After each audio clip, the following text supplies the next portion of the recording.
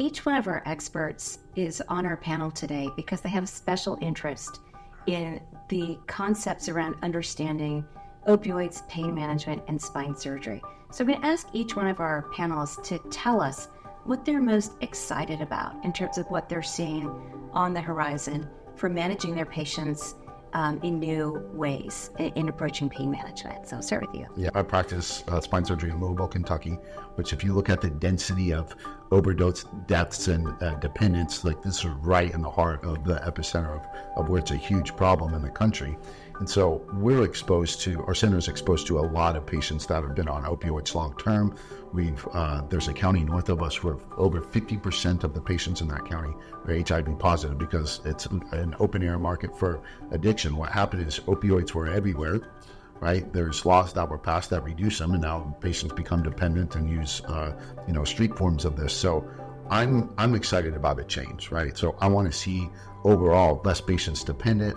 And it's important for spine surgeons because we have to rely on these for the most part in a lot of our surgeries. And so I'm just excited about change in overall opioid consumption.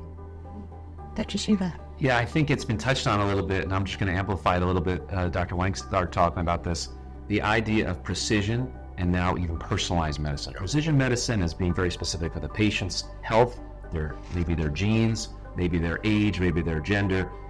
Personalized medicine is now adding in the social factors of healthcare, right? Are they poor? Do not have access to? They speak a different language from another country?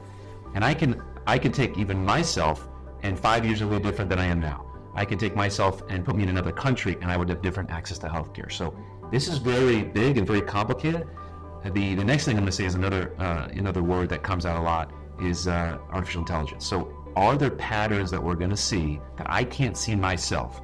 I see 5 patients in a row and I say, I'm going to tweak it just a little bit because you're similar to me.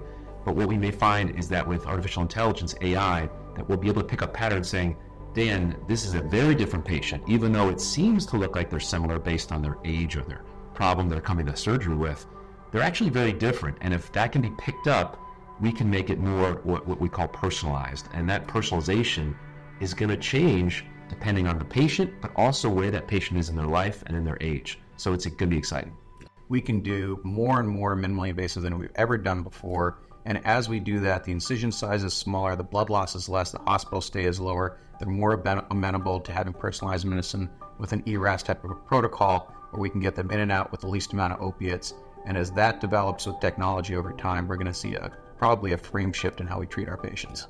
It's very exciting what technologies are coming out. For example, new pharmacologics, new carrier for the drugs we use, routes of administration, using augmented reality to minimize suffering and pain, distractive methods, and even, for example, advanced methods of cooling or heating parts of the body to change the local inflammatory or pain response. To me, I think that the technologies are going to move very quickly, offering our patients opportunities to either use opiates better or to avoid using them.